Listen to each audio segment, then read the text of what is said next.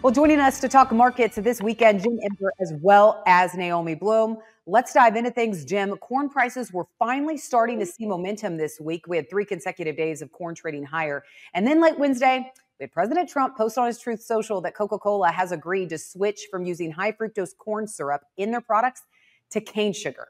How did the markets react to that news?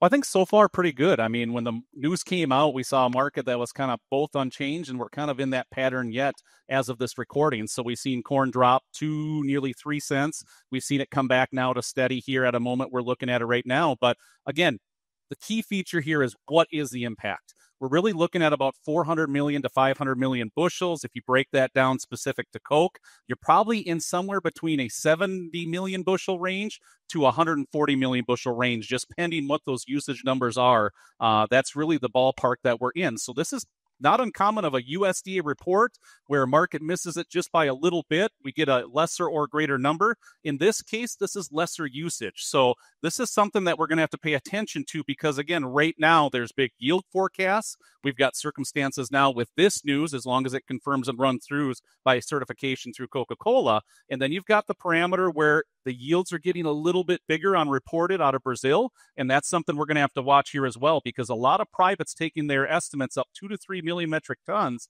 And when you look at nearly 80 million bushels there, Tyne, it's just a lot of production news that keeps some pressure around this market as we work ahead, especially as we come in technically around 428, 434, and 442. Those are some big numbers here for the corn market off the December. Naomi, it's not like last week's WASDE report was bearish, but the markets didn't react that way. I mean, we have world corn ending stocks now at their lowest point since 2013. So why does the corn market only seem to be paying attention to some of these bearish headlines at this point? Well, it's a combination of seasonals, and to your point, the headlines overall are a little bit more negative. Traders right now are assuming that the yield is probably going to be larger than the current USDA number of 181. Now, there were some headlines this week that suggested that portions of the Midwest are struggling with pollination, and that I think is part of the reason why corn futures prices put the brakes on the sell-off.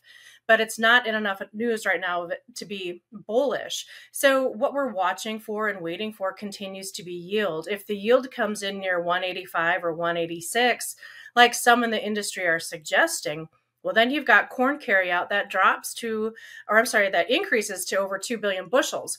But if we end up with yields closer to 181, in line with USDA projections, well, that's actually a supportive story because the demand overall has been so strong, and that would keep new crop carryout closer to 1.6 billion bushels. So it's a waiting game, trying to understand where the U.S. yield really is at. Yeah, and Naomi mentioned it, Jim, but there is talk about pollination problems that are starting to pop up across the Corn Belt. Farm Journal agronomist Ken Ferry actually confirming what he calls overly tight tassel wrap. First time I've heard that's impacting pollination. But Jim, do you think this really has the potential to take a big bite out of the corn production number this year? Well, I think that was a great article. And if you read through the details, a lot of the focus was on rapid growth April 14th through the 17th. Anything planted after the 17th, they're not seeing the impact. But we're talking big boomer yield type potential on these varieties that were planted in that window. So if we start looking and saying, hey, across Illinois, 7 to 8% of the corn was planted in that window, that at least gives the bulls something to hang their hat on that, hey, let's slow down a little bit on some of these yield forecasts. We maybe have some ridge building coming. Again, demand has been strong. You know, the investment funds are a big piece of that. But when you put that all together, at least on the demand side, we expect that demand to remain strong in the face of the circumstances. So again, from our vantage point, is it a story? Yes. Does it at least help temper some of the 185, 186, 187 yield? We think it does because, again, we're more in that tune right now of a 179 to 184. Let's focus into that and let's see what USDA gives us. So at least the bull has its hat to hang on one thing to slow down on these big yields because it feels like we're in a race to print the biggest one right now by a lot of people. Yeah, and we really haven't had a lot of weather problems until this point to talk about. But Naomi, we do have some heat entering the picture next week too. Is that something that the market should already be trading and maybe we won't see that be a bullish factor? Or is that something that we could see really fuel the market next week?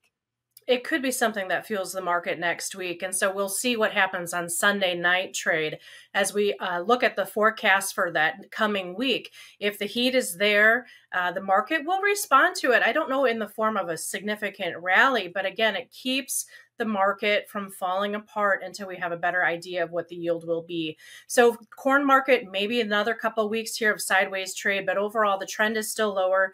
The seasonals do suggest prices continue to grind lower until that late August timeframe. So right now, focus on any short-term rally for an opportunity for a bump of cash sales. There is supposed to be about 2 billion bushels still out in the countryside that needs to get priced according to that quarterly stocks report for old crop corn. So that's going to be our focus right now until we, again, get a better understanding of where the yield is or isn't out in those fields right now.